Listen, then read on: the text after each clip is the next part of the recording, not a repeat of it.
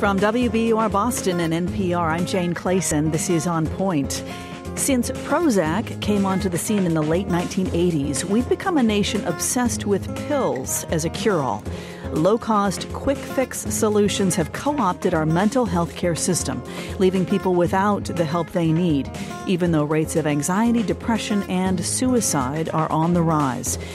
With my guest today, we'll hear his call to save the one thing he says really works, traditional talk therapy.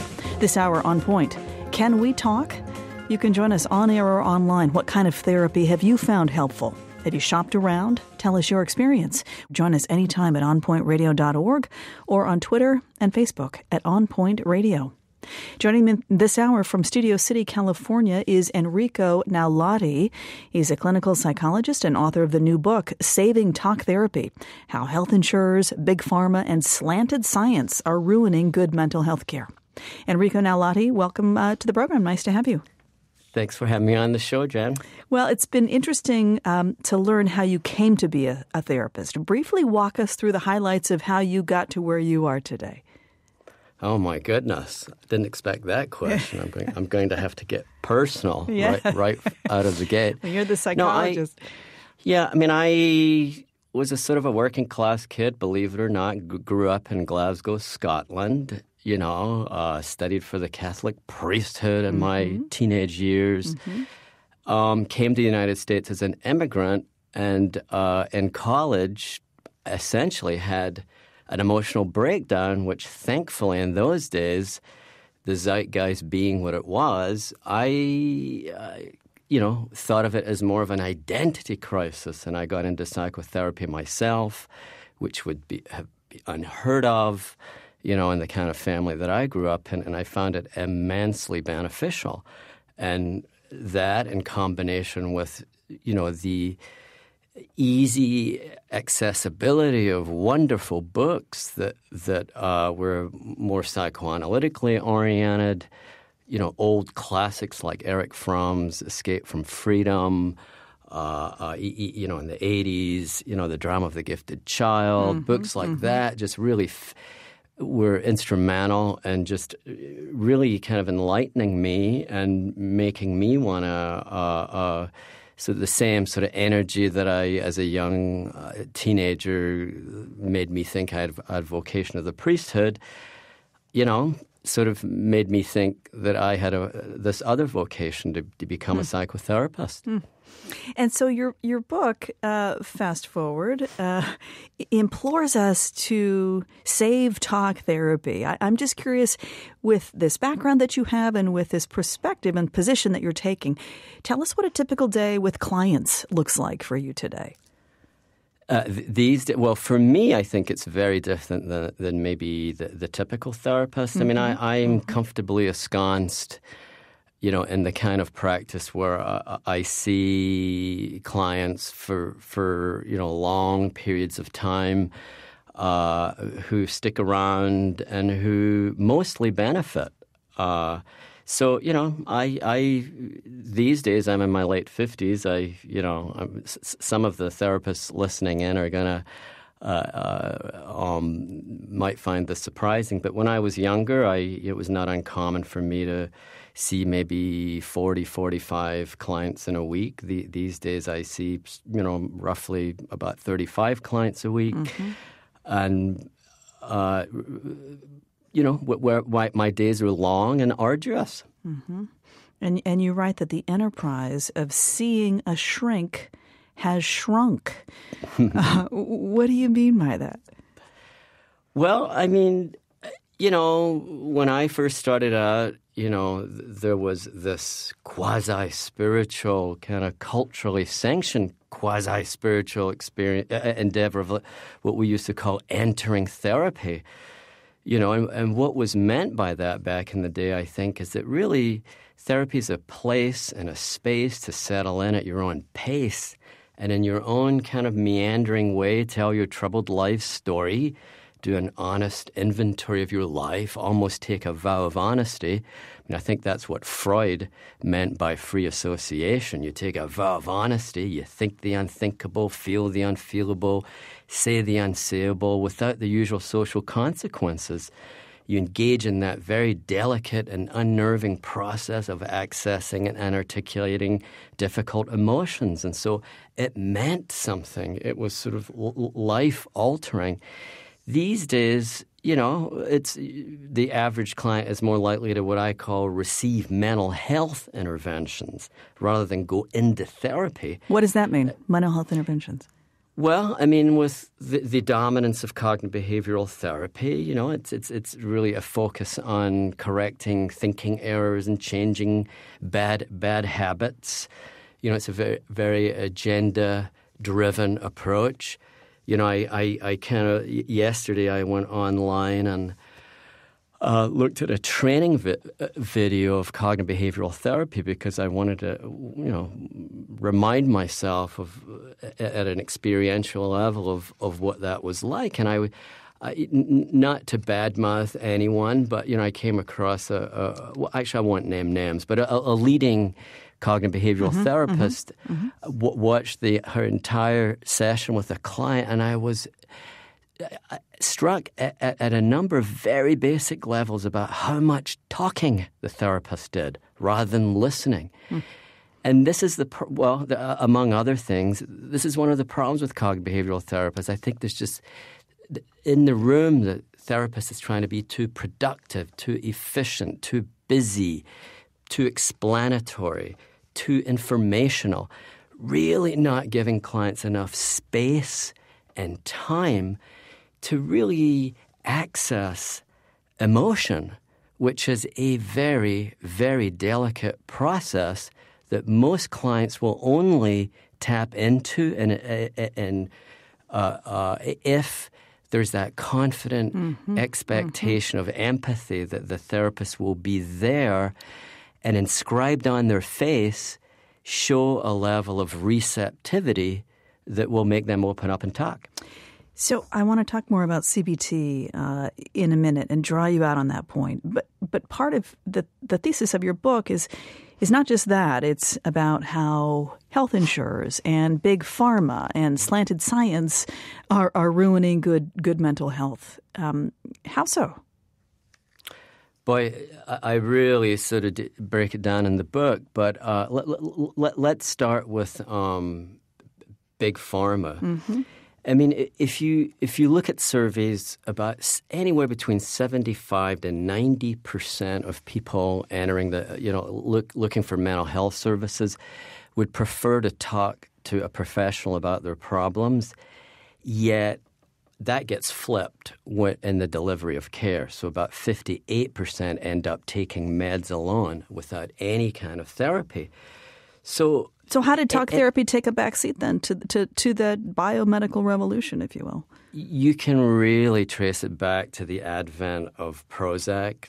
Prozac was marketed back in the late 80s as a very safe drug, a very effective drug compared to the previous generation of antidepressants, whereby, and it was marketed to primary care physicians, and that might be perhaps the single most important reason for the decline of talk therapy, the marketing of Prozac to primary care physicians.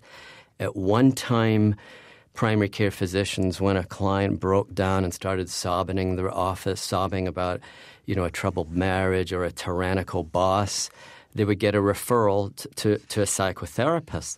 There's been a 50% decline in that phenomenon these days. And primary care physicians and non-psychiatrist medical specialists do the bulk of prescribing, about 85% of it. So now primary care physicians in particular feel like it's really within their wheelhouse to conceive of psychological problems in medical ways within their purview to treat. And so they'll get the prescription pad rather than make a referral to a psychotherapist. Right, because I always heard and believed that medication for mental health issues was to be taken in tandem with talk therapy. But after reading your book, it seems many attitudes among practitioners even about that has changed.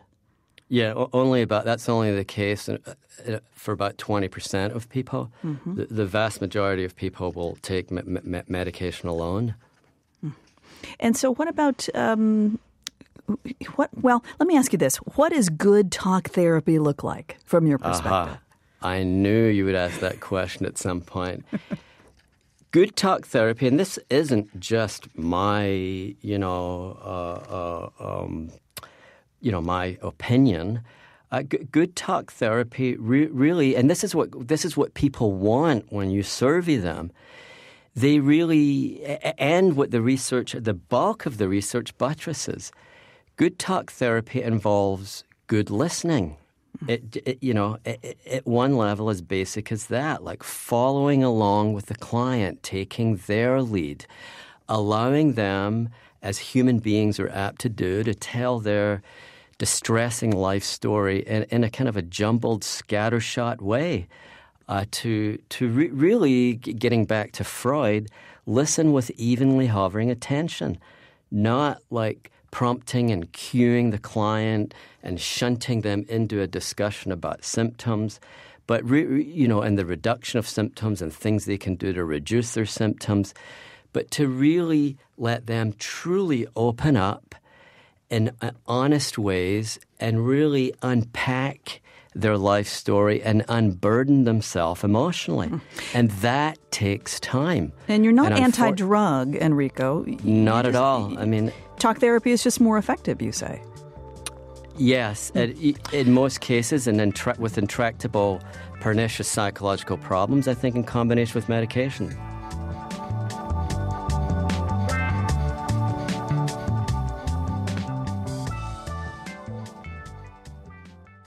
Hey, it's Ophira Eisenberg, host of Ask Me Another. We headed out to L.A. for 2 all-celebrity contestant shows, and the competition was more intense than the traffic on the 405. Linda Cardellini, Jeff Garlin, Lance Reddick, and Paul Rust. Only one took home an Ask Me Another Rubik's Cube. Find Ask Me Another on the NPR One app and wherever you listen to podcasts.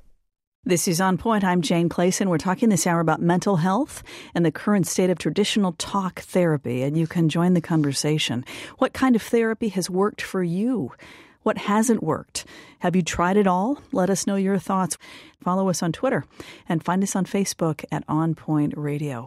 With me this hour, Enrico Gnaulati. He's a clinical psychologist and author of the new book, Saving Talk Therapy, How Insurers, Big Pharma, and Slanted Science Are Ruining Good Mental Health. I have got a board of calls, so let me get one in here. First, Michael in Miami is on the line. Hi, Michael. Welcome to the show. Hi. I have a couple of comments. First of all, I think the problem with mental health in general is the same as the problem with healthcare in general, which is to say that it's become entirely mechanistic, meaning that there's either a surgery fix or a biochemical fix, and it satisfies the desire of patients to sort of hand off their health care to someone else so that they don't have to do the hard work themselves, whether that be changing their diet, getting exercise in the case of physical health care, or changing their thinking and changing their behaviors in order to better their mental health care. Mm-hmm. And that's where I disagree with the author as well, is on the benefits of behavioral therapy. I've had both talk therapy for a couple of years, and that was a good jumping off point. But at some point, it sort of plateaued. And I think that behavioral therapy or cognitive behavioral therapy, at least what I think of as cognitive behavioral therapy, suggests some things that the client can do to immediately impact their life by changing certain behaviors and certain patterns of thinking. And so it's worked for you, Michael? Useful. It worked incredibly well, and I think it's sort of a halfway point between drugs, which is the super easy button, and the very long, less results oriented talk therapy. Got it, Michael. Thank you. So Enrico, speak to Michael's point and give us some examples specifically of where CBT might fail someone from your perspective, where traditional humanistic-based talk therapy, from what you think might be a better choice or even more effective? I mean, these approaches are not mutually exclusive, and I, commend the caller for going on his journey and pursuing types of therapy that benefit him. And ultimately, I think every person has to make subjective judgments about like what works for them and what doesn't. I think part of the problem is in our training as mental health professionals, as psychotherapists, we are kind of forced into different camps. It's either kind of a non-directive therapy where you're mostly listening, letting the client open up. It's a sort of exploratory therapy versus a more directive therapy, which I think CBT is like, where it's more agenda-driven. There's goals, setting of goals, tracking mood, and so on and so forth. I think in our training, we get failed to kind of really have a foot in both camps. And in my book, in Saving Talk Therapy, I really kind of address these issues and the need to train therapists to mostly be receptive listeners, but also be quasi-coaches and really be more actively involved in being an advocate for clients' better selves. We in America, with our ideas on rugged individualism, we assume that people should be their own coach, their own, that they should be self-motivated, self-determined, and so on and so forth.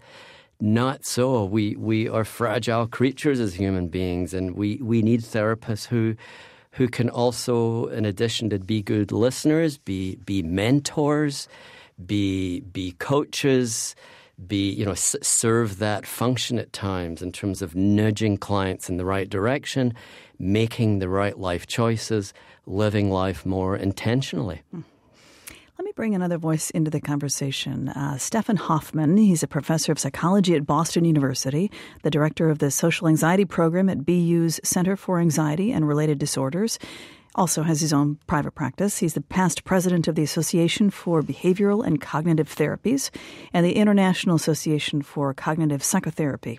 Stefan Hoffman, great to have you with me in the studio. Thank you for being here. Thanks for having me. So, what do you make of what you hear specifically about CBT, cognitive behavioral therapy? Yeah, I'm afraid Enrico really presents a caricature of cognitive behavioral therapy. This is not the way we conduct therapy. In fact, CBT involves humanistic approaches. It is very much based on warmth, genuineness, and seeing the problem from the client's perspective. It is at the same time a structured treatment that is time-limited, that focuses on problems in the here and now, that does not go back to the past, trying to figure out why exactly something happened in childhood wounds, for example. It is also not overly helpful to simply have patients talk ad absurdum about their own problems and getting more and more into their misery. CBT is problem-focused, future-oriented, and getting people in a problem-solving mode. So critics of CBT, and what I hear Enrico saying, is that CBT follows a formula that doesn't work for everyone, that therapy can't be boxed into, these quick fix formulaic approaches, that there are too many variables and circumstances and situations that mandate more flexibility and a tailored approach and a relationship that needs to be extended beyond what CBT offers. It is absolutely incorrect. This is not the way CBT is done. This is probably, he should read up on the literature. This was maybe true in the 70s and 80s. CBT is now an umbrella term that includes numerous empirically supported treatments. That some of them are long-term oriented, others much more focused, much more problem-oriented, some even addressing polycystic personality issues, maybe emotion regulation dysfunctions, and so forth. The way it was portrayed is clearly incorrect. Well, let me ask you this. Is there still a place at the table for talk therapy? CBT is talk therapy. We are also talking. We are also reflecting and going into emotional issues, etc. CBT is at the same time also includes behavioral and problem-focused approaches. Enrico, your response? Well, obviously we completely disagree. We're at both. There are aisles that we're both on. Really, I mean, if you look at most of the research that's being done in cognitive behavioral therapy these days, it really. We're talking about short-term models of care. Not uncommonly, the research is done on 12 sessions or thereabouts. It's agenda-driven, manual-driven. These types of therapy, I agree with Stefan in that the more sophisticated cognitive behavioral therapists are practicing in the way that he mentioned. But this is not in the training of the new generation of therapists and the average graduate program around the country. It's a much more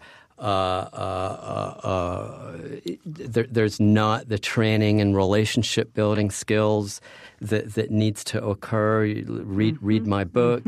That whereby cognitive behavioral techniques could be rolled into a skilled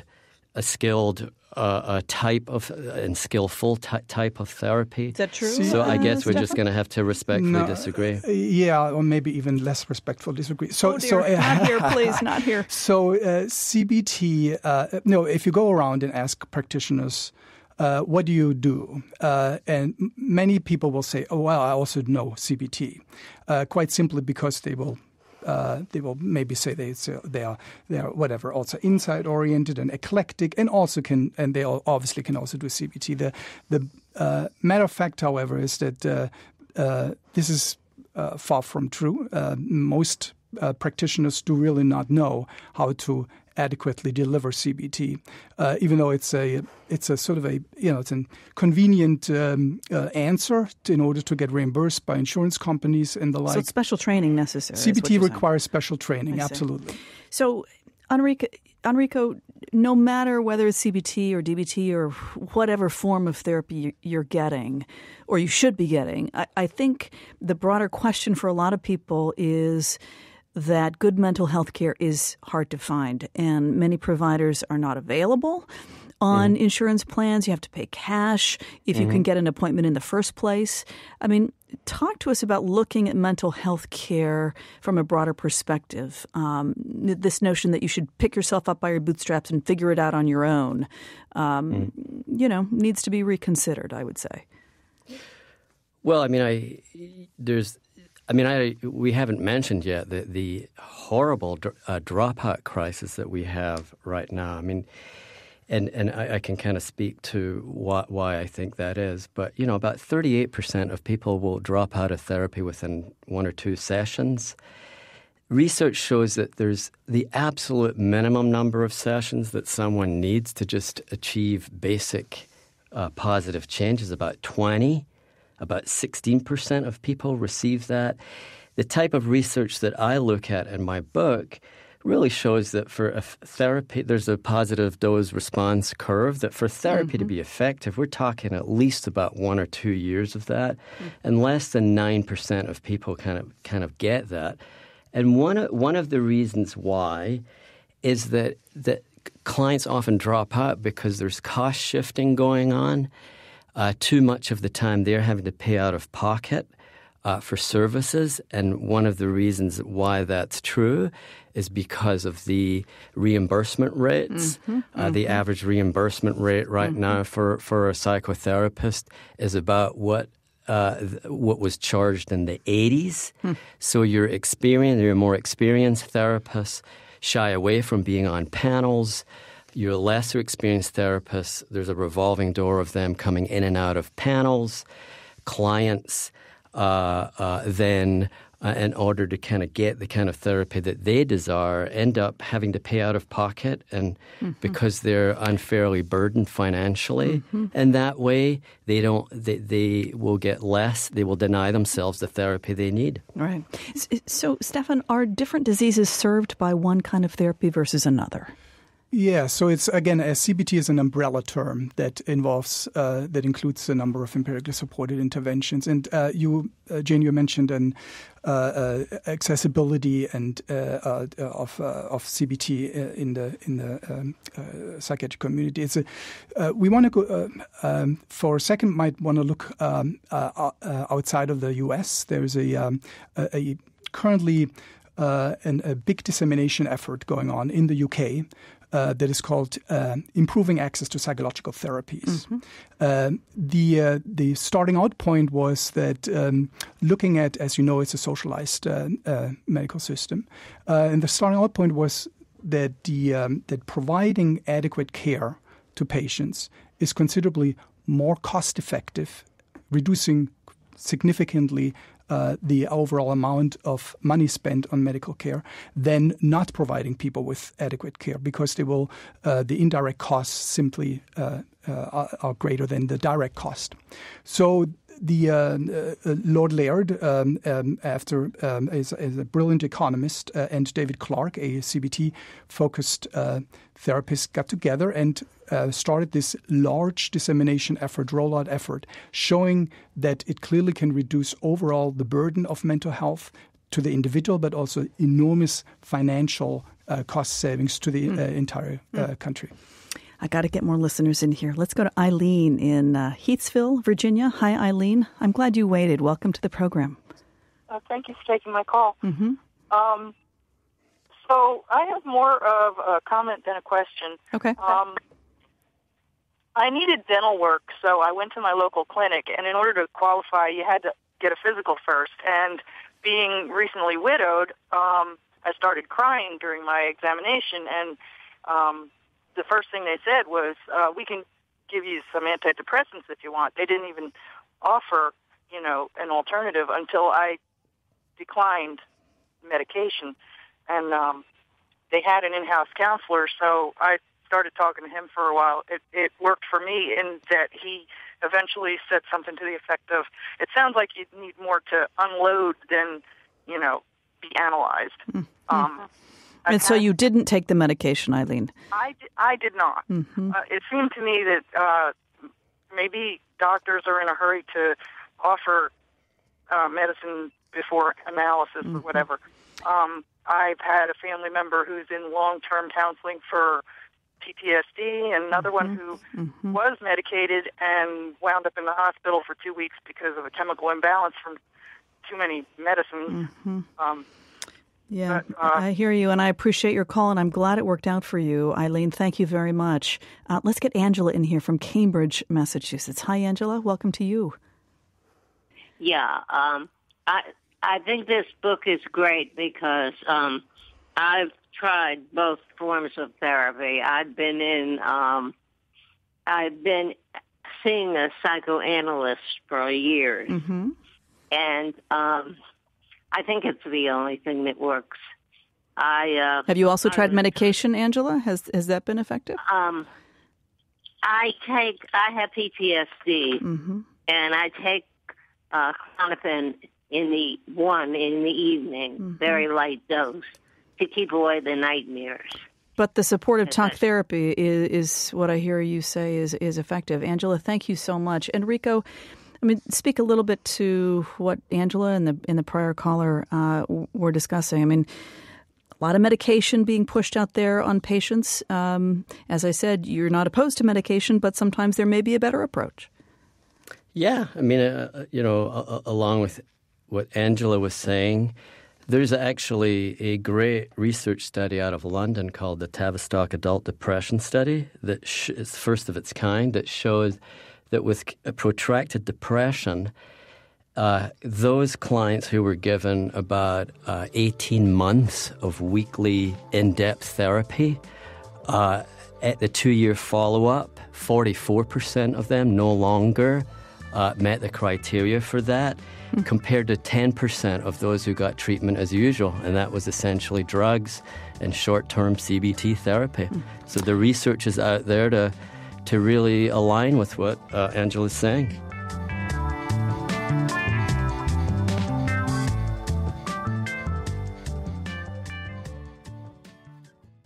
Ever ever get to Friday, look back on the week, and say to yourself, what just happened? I'm Sam Sanders. Check out my podcast, It's Been a Minute, where every Friday we catch up on the news and the culture of the week and try to make sense of it all. Listen on the NPR One app or wherever you get your podcast. This is On Point. I'm Jane Clayson. We're discussing mental health, traditional talk therapy, and its future. And you can join the conversation. How do we get people the proper help they need? Follow us on Twitter and find us on Facebook at On Point Radio. Here's a clip from the 2014 film Wild. In the midst of confronting the death of her mother and her crumbling marriage, character Cheryl Strayed, played by Reese Witherspoon, gives talk therapy a try at a local high school. There's something else to say about it. I thought there'd be couches and Kleenex. That's $50 an hour therapy. This is $10 an hour therapy. So why do you think you were destroyed by your mother's death? Is that your job? To tell the bereaved that they're grieving too much? People grieve in all sorts of different ways. I'm asking you about yours. Is mine so bad? You're using heroin, and you're having sex with anyone who asks. I'm not sure that these things are making you happy. Well, that's where you're wrong, because when I'm doing them, I feel good and happy. And when I'm not, I feel like I want to die. I'm joined this hour. Two great guests, Enrico Gnaulati, clinical psychologist and author of the new book, Saving Talk Therapy. Also with me, Stefan Hoffman, professor of psychology and director of the social anxiety program at Boston University's Center for Anxiety and Related Disorders. Let me get more calls in here. Jeb in Boston, you're on the air. Welcome to the program. Hi, Jane. Thank you very much. This is a really important conversation, I think. I'm a psychotherapist, a psychoanalyst in the Boston area, and probably one of, I feel like, half a dozen who are under the age of 50. And, I trained for a decade very intensively to do the work I do, which is largely with people in a lot of trouble. And the conversation when I was younger and training used to be that there were all kinds of modalities out there, and they were good for certain problems and not so good for others, and there was a variety. And one metaphor, and I will say this is not a perfect metaphor, but one metaphor might be that cognitive behavioral therapy, one of the things that spurred the growth of it, as I understand it was easier to train people to do, and in some ways easier to administer in a short period of time. And this is a bit of a crude analogy, but you could say it was more therapy on a mass production basis, kind of like that clip you just played. Do you think it works? Do you think it works, Jeb? You're a psychotherapist? Well, it can work for certain things, but I think what gets lost in all of these kind of tribal or really kind of branding fights, because I really think that's the problem. I think that academia and the private practice market is in a kind of a branding war, and what gets lost is certain modalities are better for certain things. Now, the real problem, I think, though, is that younger therapists have been sold too well the idea that, frankly, therapy isn't that valuable. It doesn't take that much training, but it also isn't worth that much. The average therapist in Boston gets paid less than a private practice masseuse would by insurance companies. And so, just to your guest point, the more trained professionals go out of network, and people kind of get ensconced into their camps. But I think I think what we're faced with is actually the devaluing of psychotherapy ultimately, because I think I see people who are in a lot of trouble, and it takes a lot of training to deal with people with serious personality issues and crises, people who are suicidal, et cetera. I got it. Jeb, thank you. Stefan Hoffman, jump in here. I mean, Jeb says you got a branding problem with CBT. Yes, I think we do. We do have a branding problem, and I think it's not the fault of CBT. It's actually books like that seems to support this branding problem, unfortunately. I would like to jump in at some point there, Jen. Yes, you can. Hold on quickly. Go ahead, Stefan. The issue is we really need to keep human suffering as our main focus. It cannot serve us well delivering or training people in therapies just because they are fun, because we like to do them, because they sort of get therapists and kick. But we need to focus on the human suffering and how to improve the lives, reduce suffering and improve happiness. Isn't that the point, Enrico? Wouldn't you agree? Absolutely, but I think we're at a tangent in terms of just how to address that. I think what Stefan really underestimates, and to the point of JAB, there is a complete lack of diversity right now in the training and education of the average psychotherapist. About 80% of faculty in traditional clinical psychology programs around the country identify as CBT. There is a lack of diversity. CBT is seen as a one-size-fits-all therapy. It is a real problem. Certain clients benefit from CBT, others don't. And we really need to preserve diversity in the field right now. If I could just jump in too. Yep, CBT is not one protocol. CBT is an umbrella term for empirically supported interventions. And there's a large range of different approaches, including acceptance and commitment therapy, mindfulness-based approaches, dialectic behavior therapy, behavioral activation therapy, et cetera, et cetera.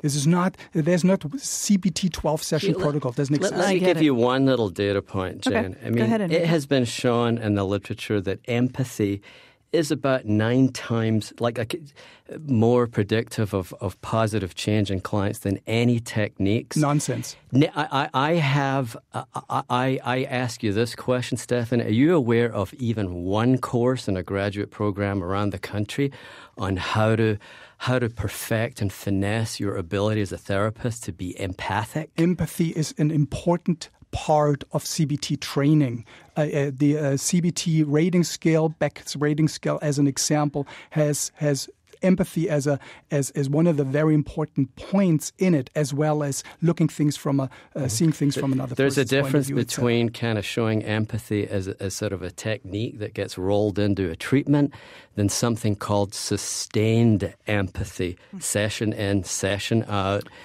Showing clients to really create the conditions necessary for them to address with the real source of their problems, which if your treatment for many people are repressed traumas, thwarted grief, dormant longings and aspirations that have been frozen over. Yeah. These are what most clients want out of therapy that they're not getting. Enrico, if I could just say, Enrico, one more point, and then I'm going to go to the calls. Promoting. Go ahead. Enrico, there's a reason why your approach is not as dominant and CBT is. There's a reason. Let's get Michael in here. I got to go to a call. Okay. Michael in Garland, Maine. Michael, you're on the air. Welcome to On Point. Hi. Hello, Jane. Hi. Thank you. Can you hear me? Yes, I can. Go ahead. Good. Okay. So, a lot of words.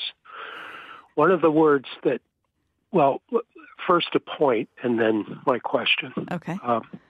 I think you've said that the author has mentioned that effective talk therapy can take a couple of years. Mm-hmm.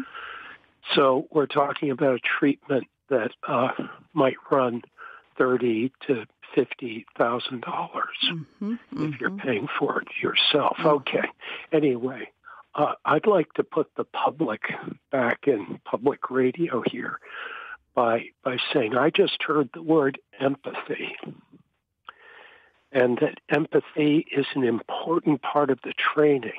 So I suppose it's an important part of being efficacious in whatever treatment and however eclectic your modalities are. Have you experienced talk therapy, Michael? Have you experienced this?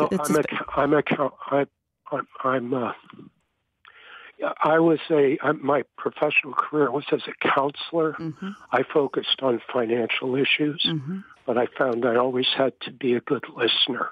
Oh. And empathy was a very important part of getting anything done. At the heart of it. Michael, thank you. I'm going to move on because we have a lot of calls, but I do appreciate yours, and thank you for your perspective. Let me get David in here from Charlotte, North Carolina. Hi, David. You're on the air. Hi, Jane. So I'm in treatment for substance abuse and addiction, and so I've been to an addiction therapist before, went there for about 6 months, and it didn't really work for me. And what I found was the counselors I have now, they don't have degrees in psychotherapy or psychology. What they do have is they were in my shoes years ago. They were former addicts themselves. And so for me, we were talking about empathy. And for them, it's like they know exactly where I've been. They understand me regardless of the degree. And so I'd really agree with the whole empathy thing. Mm-hmm. David, thank you, and good luck to you. Let's get Amanda in here from Hendersonville, Tennessee. Hi, Amanda. You're on the air. Hi, Jane. Hi. So I've had talk therapy for like a decade. Mm-hmm. But I think part of the problem is how we approach mental health as a whole. Mm-hmm. The medical model of disability versus the social model of disability. That the problem is that we all need to be treated with medicine and all this other stuff versus society accommodating us and destigmatizing mental illness and kind of incorporating us as a normal part of life rather than something to be set aside. I appreciate that point very much, Amanda, and I think you're exactly right. Enrico, I mean, I think we should stop talking about it as mental health and start talking about it as brain health. Or mental wellness, Mm-hmm. yeah. Mm-hmm. Amanda, thank you very much for the call. Let's get Laura in here from Ohio. Laura, you're on the air.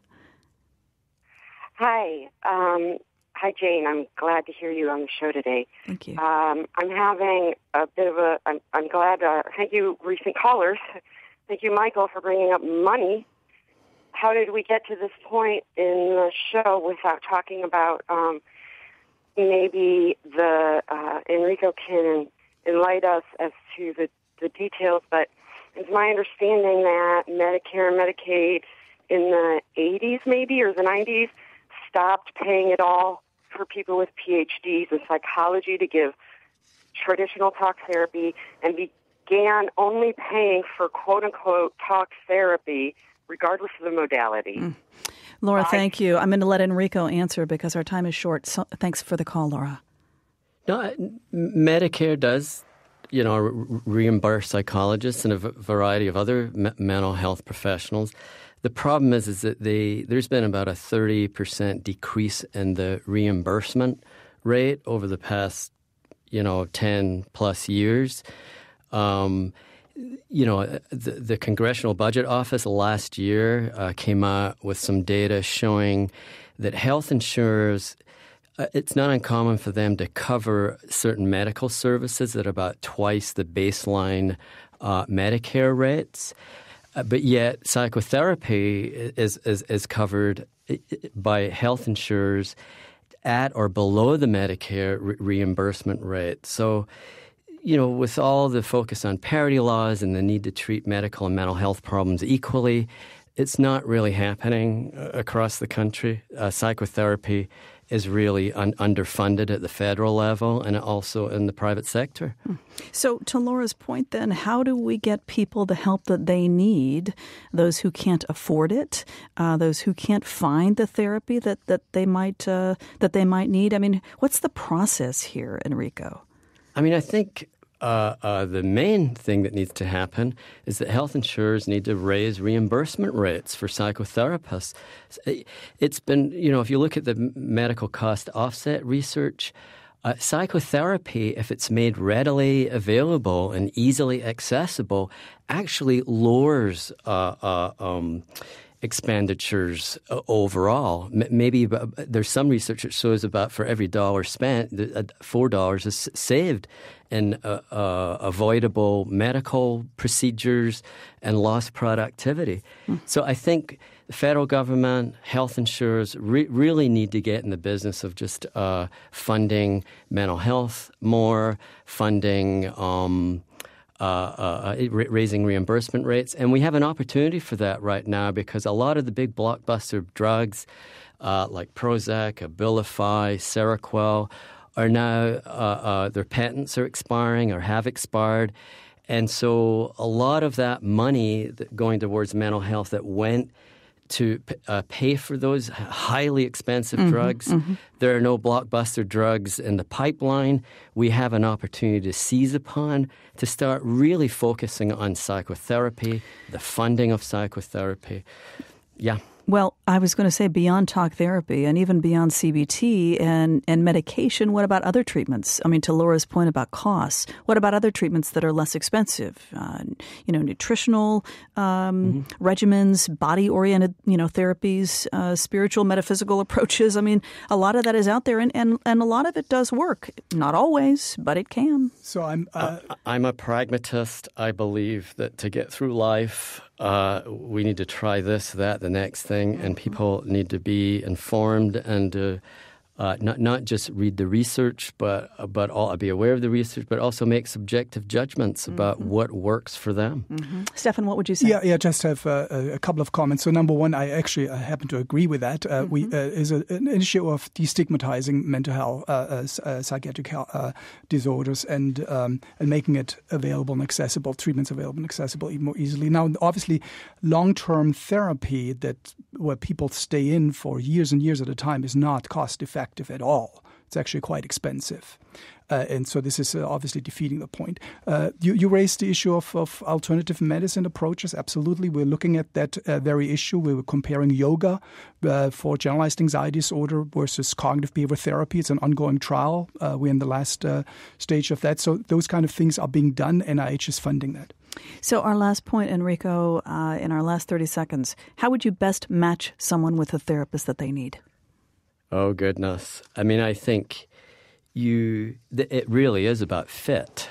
It really is. And this might seem odd to say, but you can no more find – it's like finding a good lover. You can't just say, take out the Yellow Pages, although the Yellow Pages doesn't exist anymore, point to a name and call. You need to keep trying until you find the right person. And that is a sort of a subjective process at the end of the day.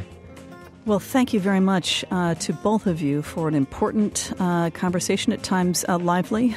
We appreciate that, and thank you for being here. Stefan Hoffman, professor of psychology at Boston University. He directs the social anxiety program at BU's Center for Anxiety and Related Disorders. Stefan, thank you very much. Thanks for having me. And Enrico Gnaulati, clinical psychologist, author of Saving Talk Therapy. Thank you for your time today, Enrico. Appreciate it. Thank you, Jan. Thank you. You can continue the conversation, listeners. Get the On Point podcast at our website, onpointradio.org. Follow us on Twitter. Find us on Facebook at On Point Radio. I'm Jane Clayson. This is On Point.